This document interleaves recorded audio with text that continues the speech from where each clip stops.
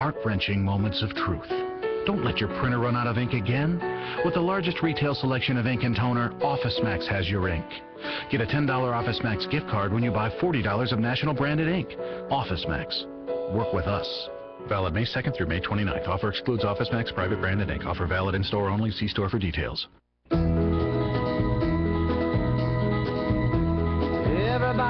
talking at me.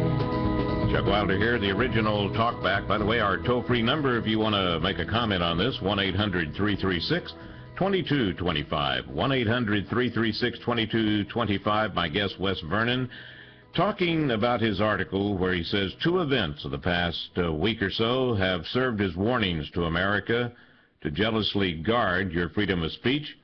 The first event concerned the failed Times Square bomber. We talk about how they love to change terminology and not use certain words, and like Islam, radical Islam, it goes on and on.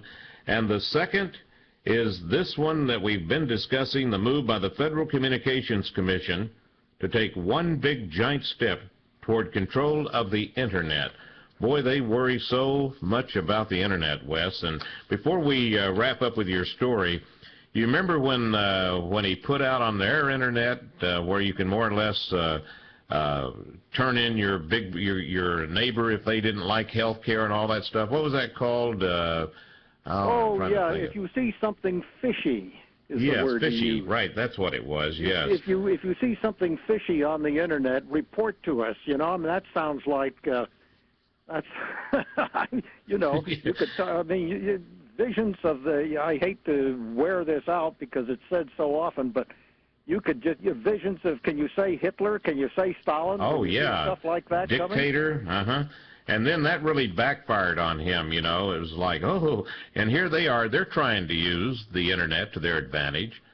And, just didn't quite work. And then they're going to have, on the stimulus bill, they're going to post where all the money's gone. And that didn't work. That turned out to be a lie. Remember they were reporting all those districts in those states? 57, what was it? 112, and they only had 40 districts? or something. Oh, yeah, I was confused. 112 districts, 57 states. Yes, there you go. And it turned out they didn't have 57 states. They didn't have 112 districts. See, I guess they discovered that, sometimes you get caught. Like, if you lie, where's Wilson? If you lie, even on the Internet, Mr. President. All right. Now then, let's get to your, we've talked about now they're going to change and try to get back to this, whatever it is, the reclassification of the Internet there. Mm-hmm. And you say, here is the bottom line problem. All right. We go back to the 60s, right? Right. From the days of the Kennedy assassination in the 60s, to today's Islamist-inspired terrorist attacks, the establishment media, as I say here, have shown a remarkable tendency to soft-pedal or excuse our enemies, but at the same time, demonizing conservative Americans or portraying middle America as the enemy. We're talking, I guess, in large part to the Tea Party protest, but it can be anybody that contradicts the administration. Talk show hosts, for example.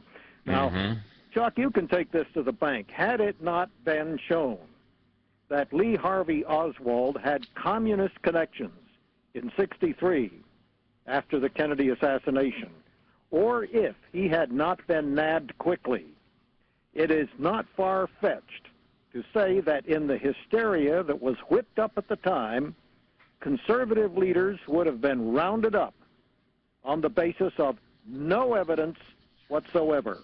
Just suspicion. And today, the new media constitute the main impediment to a sustained official government crackdown on conservative dissent. And every would-be tyrant is hell-bent on control of the media. They see that as a key element in acquiring or maintaining power, and that is why it is essential that an ever-alert America resists such efforts at every turn.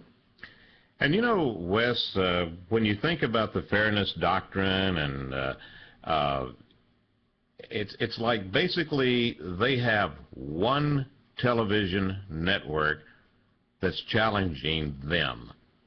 You know, they've got ABC, CBS, NBC, MSNBC, they've got CNN, and all that we conservatives have is Fox.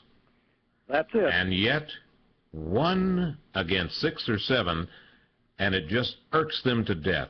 And then he declares war on Fox. I mean, boy, that was like Khrushchev taking his shoe off and hammering it on the table. You know what I mean? When he was so upset with Fox. That's right. And here's the way that they did it. They went after Fox by, first of all, when the president decided that he would go on the Sunday talk shows, he went on every network except Fox.